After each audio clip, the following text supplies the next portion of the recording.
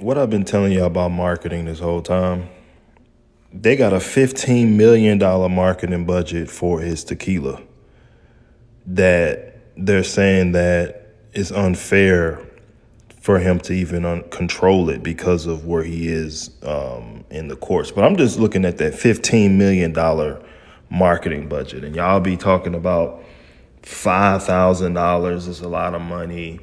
20K is a lot of money. No, man, that's like 1 week of marketing.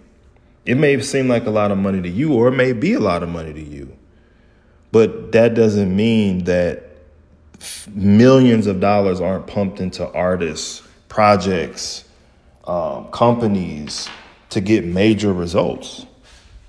I've spent six figures. I've posted receipts of showing you all that I've spent hundreds of thousands of dollars in marketing Mic Check Global.